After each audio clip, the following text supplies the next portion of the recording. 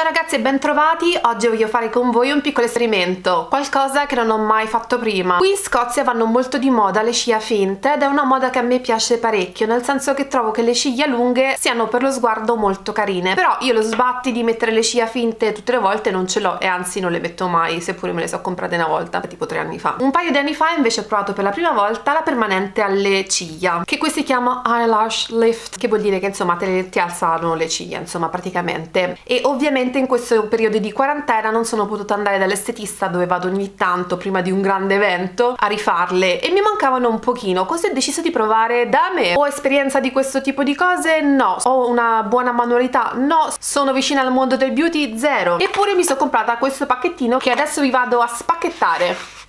Questo è il pacchettino che ho ricevuto oggi della Iconsign Lash Lift e andiamo ad aprirlo. Beh, dentro è piuttosto carino. Il primo prodotto è la colla, il secondo la permanente, questo serve per fissare, questo per nutrire e questo per pulire. All'interno delle scatoline andiamo a vedere cosa c'è. Nella scatolina per pulire troviamo questo affarino, non so ancora a cosa serve, ma c'è una specie di pettinino, quindi piuttosto intuitivo ragazzi. Qui dentro invece ci sono 5 paia di questi cosini qui che vanno sulla palpebra e daranno poi la piega all'occhio. Come li possiamo chiamare in italiano? Tipo piegaciglia, sono fatti così. Il prodotto l'avete visto, adesso vediamo se è veramente facile fare le ciglia da soli in casa. Andiamo a vedere. Allora, cominciamo, è una cosa che non ho mai fatto, già l'ho detto. Ci tengo a specificare che non ho seguito alcun tutorial, quindi proverò a fare questa permanente alle ciglia senza averla mai fatta prima, senza aver seguito un tutorial, leggendo soltanto le istruzioni. Le istruzioni sono sul retro della scatola e cominciamo. Punto 1 di 8, usare il cleaner per rimuovere l'olio, lo sporco e a tutte le robe che non devono star lì quando provi a fare la permanente. Metto un po' di prodotto su un pezzettino di Scottex perché avevo solo questo e lo passo sull'occhio. I punti 2 e 3 riguardano questo robino qui che si chiama iPad, va adesso applicato sulla palpebra con l'aggiunta della colla, quindi vado a mettere un po' di colla qua dietro e lo appiccico. Un po' di colla.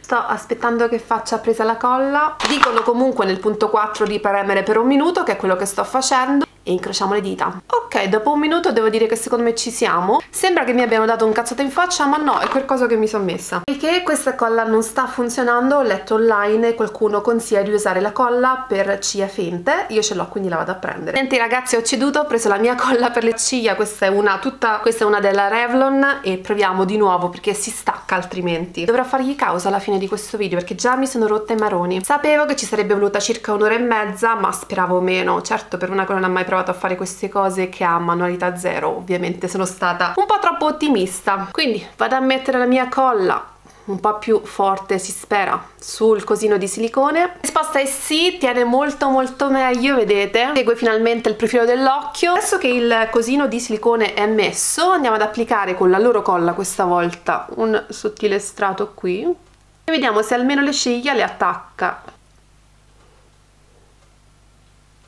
Si sta attaccando secondo voi? Fino adesso il metodo che sto trovando vincente è usare le dita. Sì, lo so, qualche estetista penso si suiciderà dopo aver visto questo video, però insomma è una roba fatta in casa che non abbiamo mai fatto. Con questo qui è praticamente impossibile. Arrivata a questo punto e dopo non aver concluso niente e visto che sto perdendo la pazienza, uso anche in questo caso la colla per le ciglia finte. Vediamo se funziona. La colla per le ciglia finte funziona molto meglio di quella che è inclusa in questo box. Sono sicura che il risultato non sia perfetto, ma o così o staremo qui 7 giorni. Passiamo quindi al punto 5 di 8 ed in questo caso al punto 5 dicono di passare adesso uno strato di permanente sull'occhio. Cioè no, sull'occhio, sulle ciglia. Io in assenza di uno strumento valido userò il cotton fioc e nella scatola non c'era altro. Come saprete, se siete stati al salone e le avete provate dall'estetista, c'è una puzza di uovo marcio incredibile, di zolfo, ma è normale, è proprio l'odore della permanente, quindi non allarmatevi, non c'è niente di avariato, è così anche quando sei dall'estetista. Ok, il prodotto è stato applicato, la permanente è stata applicata, ora devo aspettare 10-15 minuti, ho l'impressione che si stia alzando il cosino di silicone, quindi immagino che verranno un po' da schifo, però voglio dire, cosa ci aspettavamo da questo video? Io niente di più, niente di meno. Ok Google, mi metti un allarme fra 10 minuti? Ciao belloni, sto provando a farmi le ciglia, la permanente da sola e questo è il risultato, è esattamente come dall'estetista? Assolutamente no, non l'ho fatta a casa, però insomma io sto facendo un video per YouTube perché chi non ha talento insegna. Ok, questo è il risultato dopo circa 10 minuti, effettivamente sono rimaste in posa, però ragazzi ci ho dovuto mettere la mia colla e un sacco di pazienza che non avevo. è ora di toglierle. Ok Google, stop!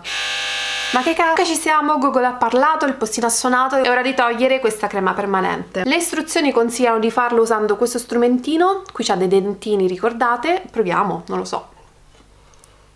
È la cosa più scomoda che io abbia mai fatto. Effettivamente c'è un pochino di prodotto qui, beh, voi non lo potete vedere perché la mia telecamera ha deciso che non mette a fuoco più niente, però insomma sta venendo via piano piano. A questo punto ho rimosso tutto il prodotto permanente, il risultato è questo, sono abbastanza in piega, sto per perdere un occhio, non è vero, però è diventato un po' rosso effettivamente perché non ne posso più. Come avrete capito, questa non è una collaborazione pagata, non è una cosiddetta marchetta, questa è una honest review, dove l'onestà non ha prezzo. Tolta la permanente, il punto 6 dice di applicare il prodotto fissante. Il prodotto fissante ha questo colore azzurro puffo e andiamo ad applicarlo. Di nuovo, poiché sono stati tirchi, andrò ad usare un contofiocco. Che devo fare, ragazzi? Non c'era altro. Chiaramente in camera io faccio così, ma poi sistemo tutto su uno specchio che non vedete perché altrimenti divento cieca. Devo dire nella mia umile umiltà che ho preso il via. Questo sesto passaggio non mi è sembrato difficile, è ben applicato e adesso dobbiamo di nuovo aspettare 10 minuti e lo chiediamo di nuovo a Google. Ok Google, mettimi una sveglia fra 10 minuti.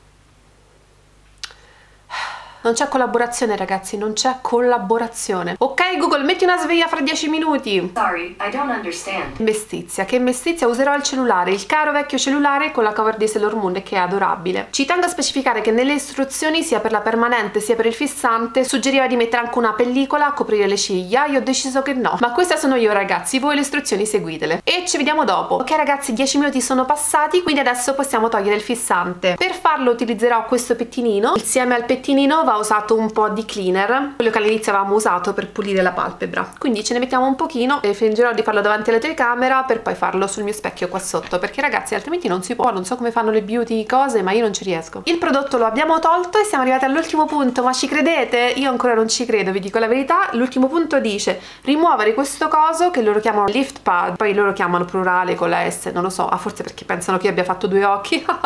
Che ingenui. Di toglierlo partendo da questa parte fatta un po' ondina, quindi dall'alto. Ai! No, non è vero, non fa male, ragazzi. Le sopracciglia sono rimaste attaccate all'occhio e questo già è un ottimo risultato e vediamo da vicino la differenza. Ma sembra che io abbia delle caccole giganti. Torno subito, qui serve uno specchio, ragazzi, serve uno specchio. Sono piena di colla, però il risultato effettivamente c'è, non si può dire niente. L'ultimo punto delle istruzioni avrebbe previsto l'uso di un nutrimento, di una lozione nutrimento. Io invece ho approfittato di usare questo coso qui che me l'ha dato l'estetista tipo 1000 anni fa, non l'ho mai usato ed è un balsamo per ciglia. Devo dire che sono venute carine, ragazzi, nel senso sono più incurvate, non so quanto dureranno, ve lo farò sapere nei commenti, però sono più incurvate. E adesso la notizia peggiore, devo fare anche l'altro occhio. Sì, devo fare anche l'altro occhio, non posso uscire così. Ma avevo detto, con delle forbici da cucina ho tagliato questo lift pad, l'ho tagliato da questa parte in modo che non vada ad uccidermi l'occhio come il precedente. Vediamo se migliora le cose. Migliora le cose? Sì, assolutamente sì, ragazzi, segue molto meglio la forma del mio occhio, non mi dà fastidio e non tende a rialzarsi come accadeva prima.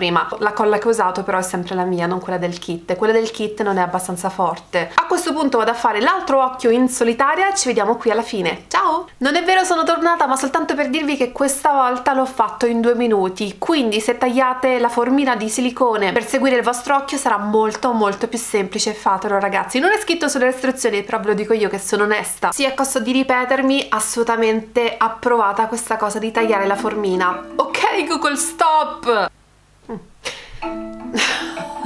Ok Google, stop! Come vedete veramente è venuto molto meglio di quest'altra. Devo dirvi che sono abbastanza soddisfatta del risultato se teniamo in considerazione il fatto che io non sia capace a fare praticamente nulla. Sono sicura che altre persone al posto mio riuscirebbero ad ottenere un risultato migliore, però io nel mio sono soddisfatta. Le ciglia sono incurvate, ho un po' di effetto wow e posso dire soprattutto di aver risparmiato, perché solitamente questo tipo di trattamento qui mi costa 50 sterline. Nell'info box, sia che siate italiani sia che siate italiani che vivono qui, vi metto le informazioni per ordinare questo prodotto. Ve lo consiglio 4 su 5 perché dopo tutto la colla mi ha deluso tantissimo, le istruzioni le ho trovate strimilzite, potevano spendersi un po' di più nello spiegare, ma soprattutto non puoi vendermi una colla che non incolla. Il fatto che incolli dovrebbe essere la base dell'essere colla, però il suo lavoro lo fa e sono sicura che altre persone otterranno appunto un risultato anche migliore di questo, perché io sto dando per scontato che in video adesso si veda che ho delle ciglia wow. Commenta con ciglia wow se vuoi darmi supporto. o qua sotto. L'intero esperimento penso mi abbia preso un paio d'ore, però considerate che 40 minuti sono soltanto la posa della crema permanente e del fissante. Con il secondo occhio sono andata molto più spedita e la differenza l'ha fatta, ancora una volta ve lo dico, l'aver tagliato la formina, perché veramente altrimenti era proprio un disastro, si staccava tutta, l'avete vista. Quindi approvato 4 su 5, io spero che il video vi sia piaciuto, che la recensione abbiate capito che era super onesta. Come sempre sapete dove trovarmi, grazie di aver visto questo video e ci vediamo settimana prossima di mercoledì. Ciao!